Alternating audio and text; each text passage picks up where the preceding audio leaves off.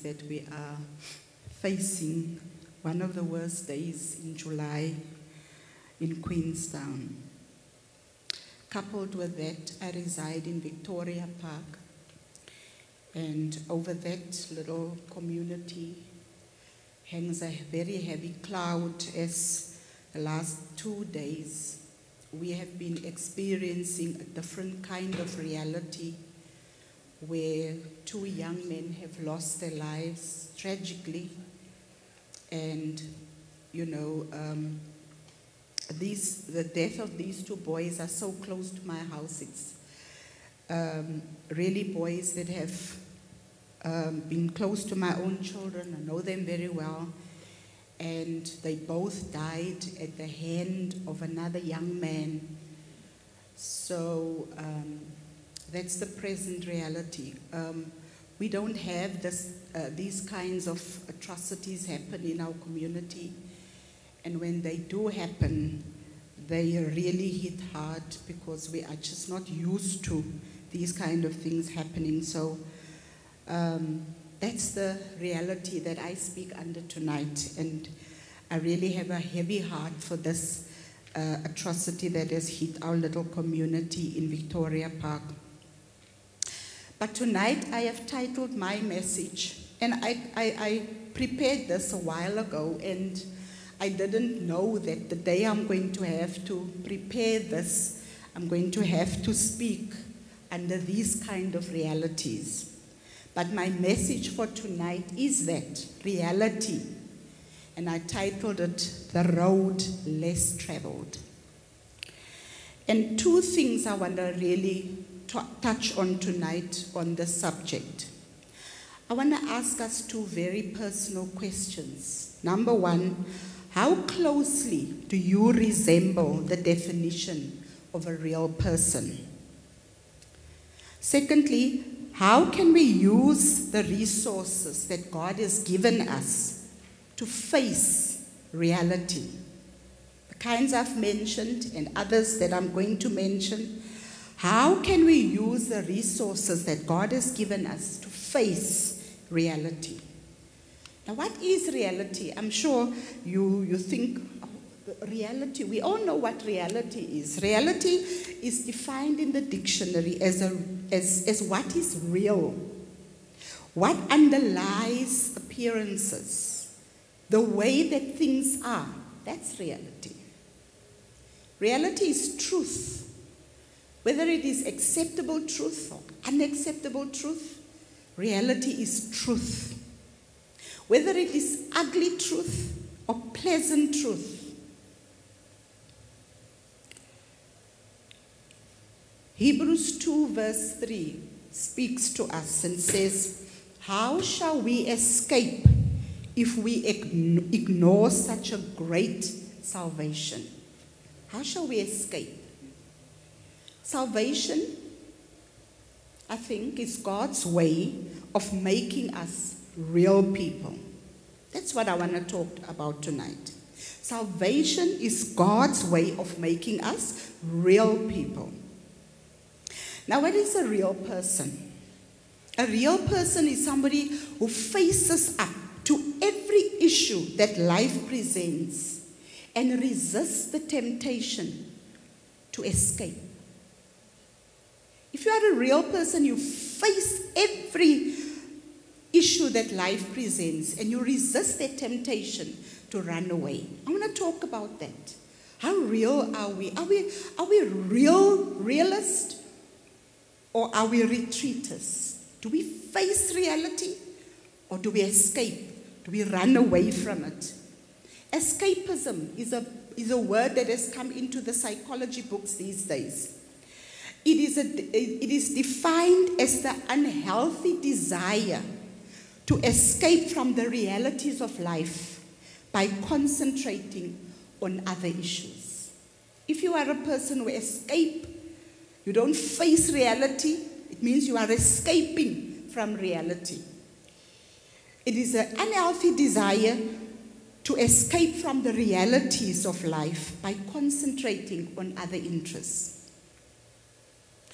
Now, I want to mention a few characteristics. You and I live in a real world, isn't it? We live in a real world with real people and real issues. And you and I are Christians tonight. And I just want to mention some of the characteristics of the present realities that you and I face. Sin is a reality. Death is a reality. Marriage failures. Unsafe neighborhoods. Disobedient children. Overdrawn bank accounts. Difficult neighbors. The present politics, the present political climate in South Africa, it's a reality. Load shedding, the state of our municipalities. All of these issues are issues that you and I face on a daily basis that have become our modern day reality. When we speak about our realities, we speak about those harsh, sometimes harsh and threatening issues that happen to us all at some point in our lives from time to time. We have these threatening issues, these issues that threaten our lives as human beings. Now, there are two ways that one can respond to these realities. Two ways. You either face them or you escape. You face your realities or you escape from your realities. If you stand up to your reality, you are a realist, they say. If you run away from your reality, you are a retreatist. You are retreating from reality. Now, I want to touch on some of the issues that we use as escape routes to run away from our realities. When we feel uncomfortable to face our realities, we escape in one of many different ways. We do not want to face these realities. We want to run away from them. We're looking for avenues to escape from these realities. And some of these are wrong attitudes.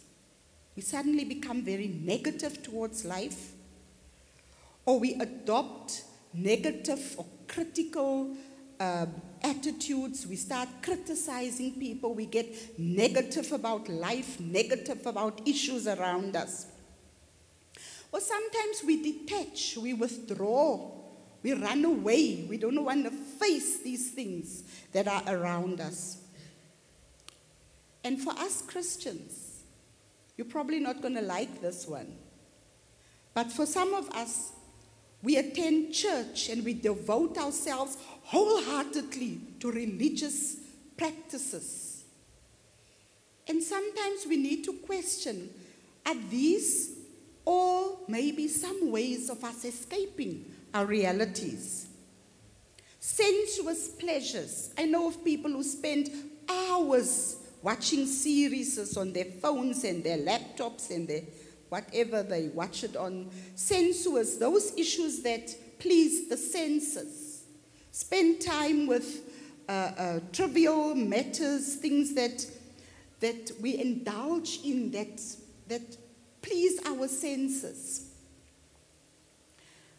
We sometimes run away from our realities by being in denial. We deny that we are experiencing these things. We also get very guilty of adopting superior attitudes. Now, all of a sudden, we think we are better and holier and mightier than other people. We adopt these superior attitudes. We become excessively busy.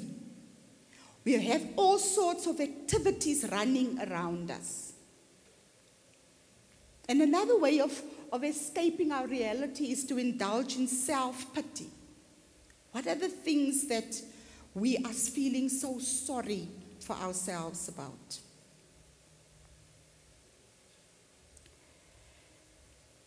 And now, I want to say to us as Christian people, How can we use the resources which God has given us to face our realities?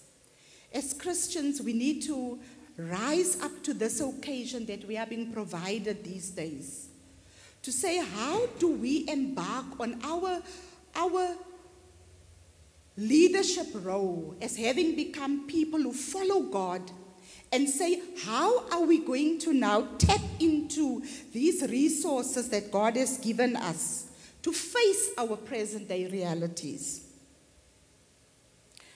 We can throw ourselves onto God these days and His resources, and allow those to work within us to become the kind of people that God has originally designed us to be. You know, this is the day that we as Christians should be rising up to the present realities that are around us. What are we doing? How are we collecting ourselves together to face up to these present realities? How are we tapping into the resources that God has given us? How are we going to throw ourselves into these resources that God has given us? I'm excited because as a body, we've already done so many things. We are equipping ourselves on a Wednesday night. We're coming together on a Monday night to tap into these resources, our intercessory prayer, our messages of support. On a Sunday, we polishing arrows in the body, in order to get us ready to throw ourselves onto these different resources that we have in Christ Jesus, in order for us to not do what others do, to run away from our present realities, but to face them, and to equip one another, or to encourage one another, or to challenge one another, to rise up in the face of all these difficulties that I've mentioned. I'm going to say again the characteristics of our present realities. I don't know about you, but these are the kind of things that I see around me on a daily basis. I see sin. Children, young people, adults indulging themselves in all sorts of things that are contrary to what is expected of us as human beings to live our lives. Death, like I mentioned in my opening, 2 young lives, not even 40, not even 35, I think these young guys are, lost their lives through death. Marriage failures, we see this all around us.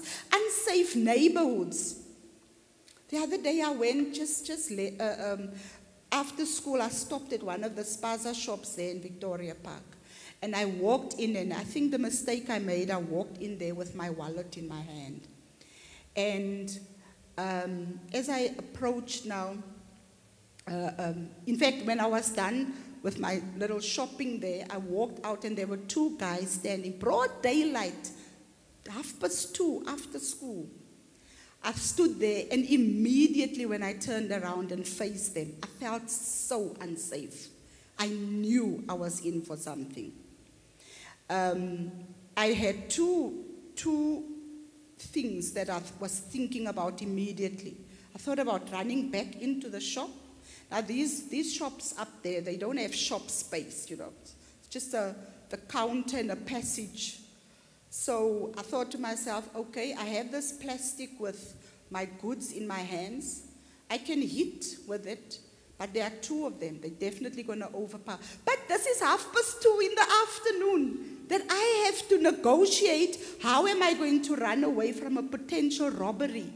I mean, we grew up, robberies happened at night somewhere in a dark alley, not in front of a spaza in broad daylight.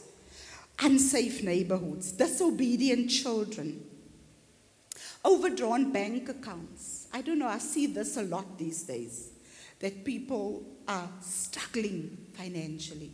This is the present realities that we are faced with. Difficult neighbors. And then I don't even want to talk about, or must I talk about the present politics in South Africa? How sad a day it has become for us, where we all watch and we see leaders within the leading party organization criticizing one another as to how they're leading the country.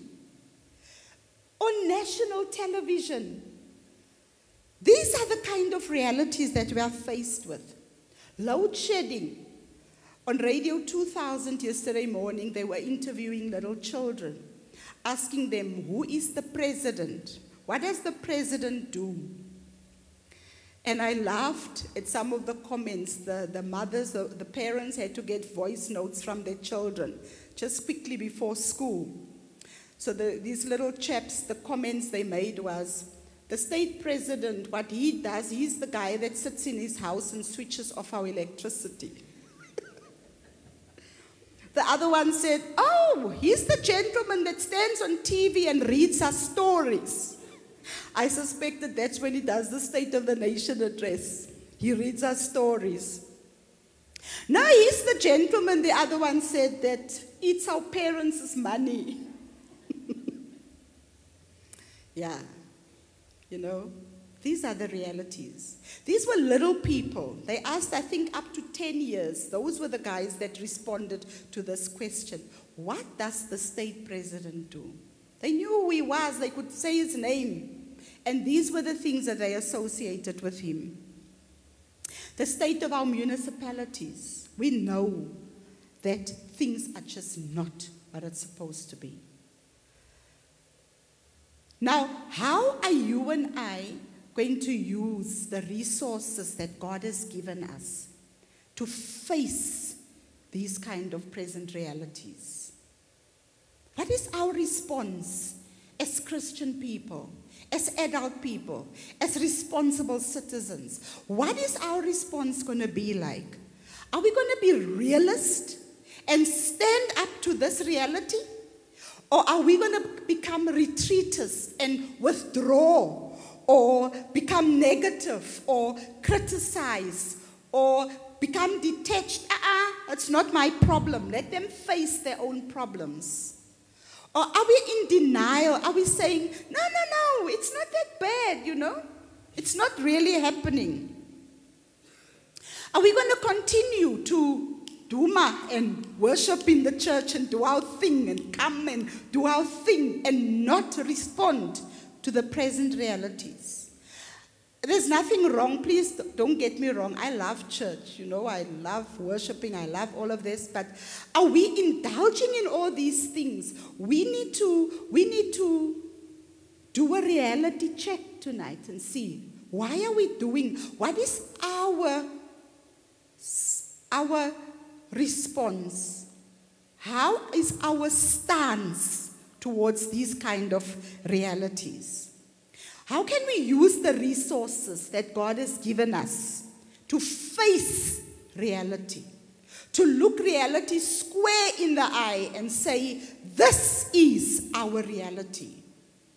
And throw there for ourselves into the resources that God has given us, to make us the kind of people that God has originally designed us to be. God had a plan for our lives. We heard that on Sunday.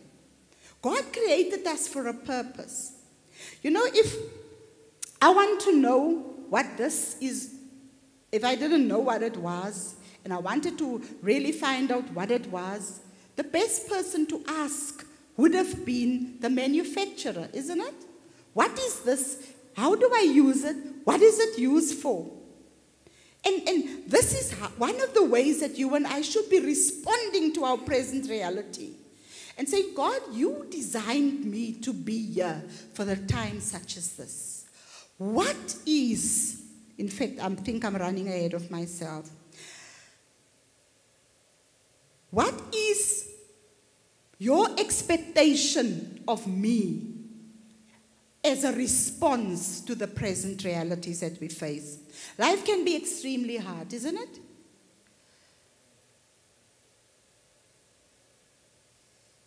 But a clear perspective of who God is will get us better equipped to face up to all the unpleasant reality and to deal with it. We need a clearer perspective of who God is, so that we can stand tall in our present realities. Now, I am a teacher by profession, and on a daily basis, I look into the eyes of youth, children, young people. And one of the saddest things about this generation is that they brag about realism. They brag, oh, we are real. This is for real. This is life.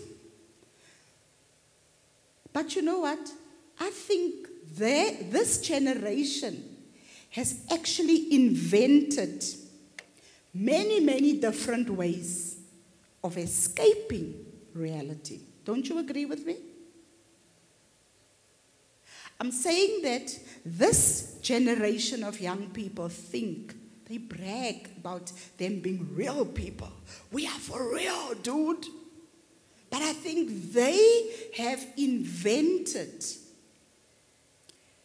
so many ways of escaping reality. I know in my neighborhood, for example, and I'm sure in many others, I've heard in many others, you can think of 1,001 ways in which this generation is running away from reality.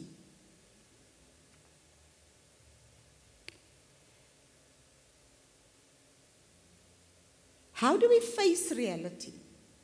Now, having said all of these things, having said that these are our current realities, this is what reality looks like for us. This is what's happening out there in society. Our realities may be different as Christian people. Our realities may be different as people who have received so much of the Word of God. But how do we teach others, and how do we teach ourselves? How do we encourage one another to face the realities that we are faced with? I want to say to you, be at home in reality. Christ is reality. I almost wanted to phrase this speech and say to it, reality, who is Christ. Then I thought, no, let me not do that. But what is our reality? Is Christ, is in Christ. He is our reality. So if you are a Christian and you've been saved, I want to admonish you tonight. Be at home in this reality. Find yourself one more time in this reality. Settle yourself in the reality who is Christ.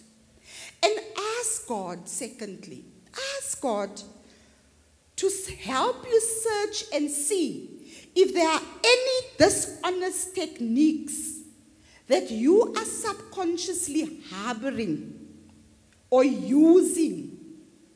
Are there any tactics, smart ways that you are using as a Christian, as a God-fearing individual, as an adult, as a responsible citizen?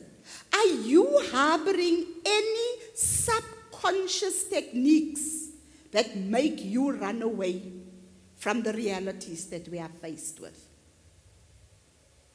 People are living in a real world with real issues.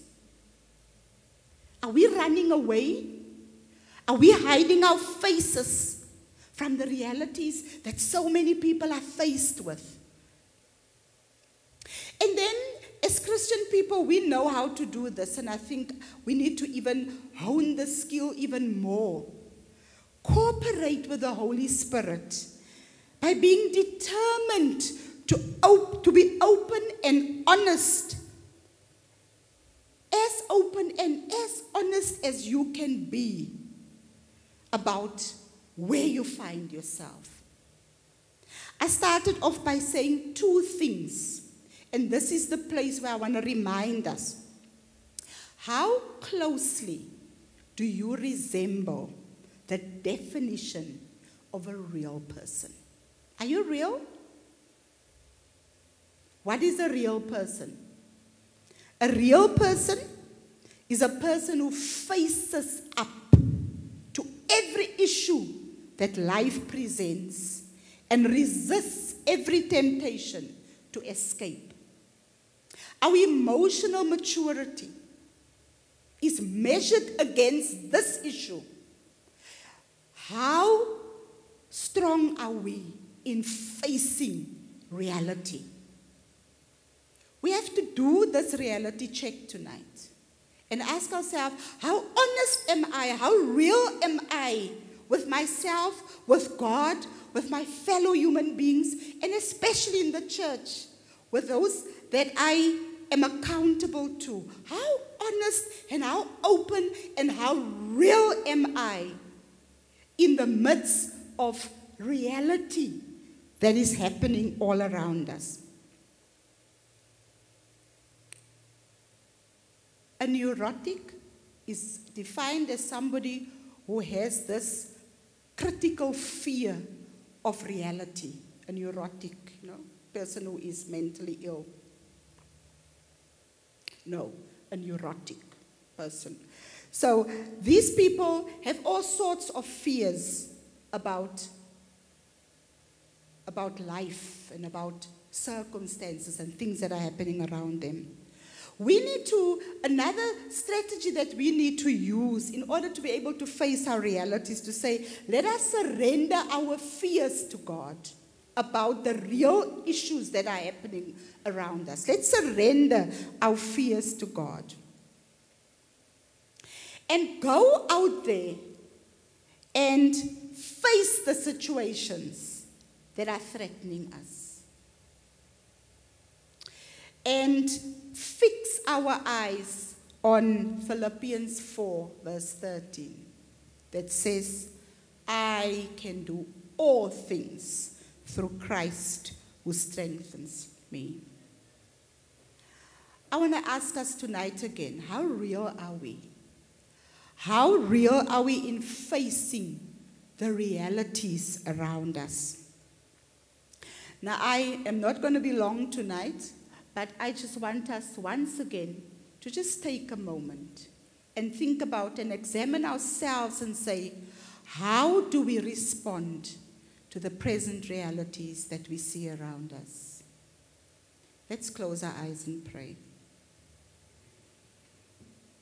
Father, in the name of Jesus, we thank you tonight for helping us once again to face our realities, to be reminded of the realities that we are faced with as human beings today.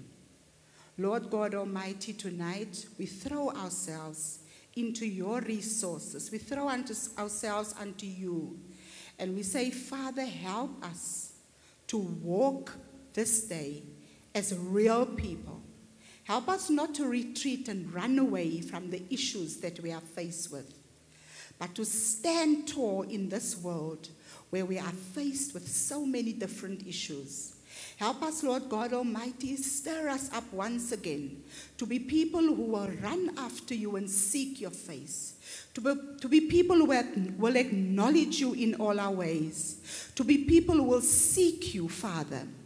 I'm reminded tonight, O Lord, of Isaiah 22, verse 25 that says, you say in that day, the peg driven into the firm place will give way. Father, if you go, then everything goes. Everything nothing will be able to stand. And Father, our societies have hung their lives and everything onto the wrong peg. And we pray, Father, that tonight you will be our peg that will be driven in so steadfastly, Lord, that there will be a firm place for us to hang on to. In Jesus' name we have prayed. Amen and amen.